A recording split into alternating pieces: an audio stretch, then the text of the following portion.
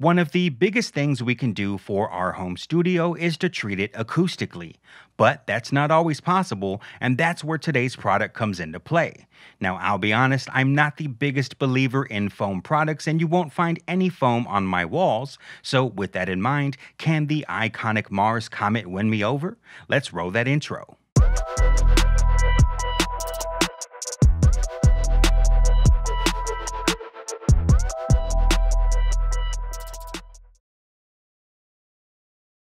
What's up, YouTube universe? This is Jacob Dark. If you're new to the channel, first of all, welcome. I'm glad you're here. Now, if you find this video helpful, be sure to give it a thumbs up, smash that subscribe button and that notification bell so you can be alerted every time I upload another video. Now, let's not waste any more time and check out the Comet.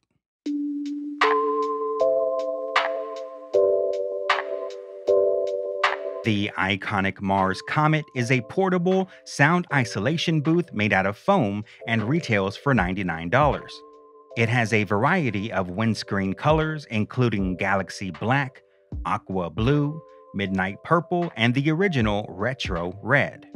There's a few things to keep in mind if you're thinking of purchasing one of these bad boys. First of all, you'll want a traditional style microphone with a forward-facing capsule. So something like the SM7B where you speak into the top of the microphone isn't going to work. You'll also want to take into consideration the size of your microphone. I use a lot of warm audio products, and warm audio mics are big. Take, for example, my WA87R2 and compare it to the diameter of the Comet's mic hole. So when you have a shack-sized microphone, it can technically still work. However, it's going to be a tight squeeze and the foam may suffer a bit of damage. Cue the train entering the tunnel meme now. So let's make a case of why somebody would want this versus everything else out on the market.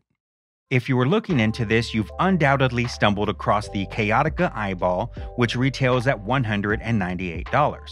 So for half the price, you're essentially getting the same thing. So save money. You could also buy a reflection filter instead. I've used a few myself over the years. However, they're often big and bulky and sometimes weigh enough that you'll be forced to buy a more heavy-duty mic stand. Compared to the Comet that weighs nothing and is super portable, so convenience. And finally, acoustic panels. My preferred method of treatment, but I understand not everybody's in a situation where they can treat their space, whether it's your housing situation or maybe you just don't want to spend all that money on acoustic panels. Having something like the Comet that can cut the echoes out of your recordings may be the solution for you. I'm going to leave it up to you to decide if this is the product for you, but to help you make that purchase decision, let's cut some raw, uncut, unprocessed vocal samples in an untreated room, first without and then with the Comet, so you can hear firsthand the difference that it makes.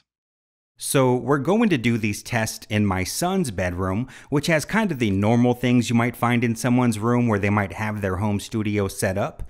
A desk, a chair, a rug, a bed, a couple of things on the wall. And if you haven't already noticed, we are already doing the test. There's nothing but the WA87R2, a pop filter, and me speaking into the mic with an untreated room.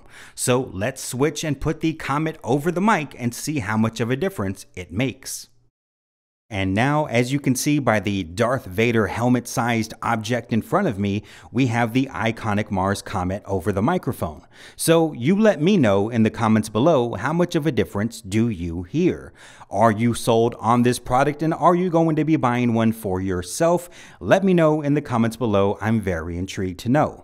So again, no EQ, no compression, no processing whatsoever. I might raise the volume to match the rest of the video, but that's it. So let me know your final thoughts below. Now let's wrap up this video.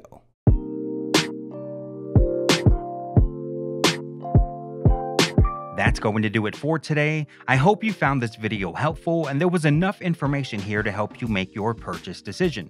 Again, if it was, hit that thumbs up, that subscribe button, and that notification bell. I'd love to have you on board long-term as a permanent subscriber. So until next time, thank you for watching, stay tuned, and have a great day.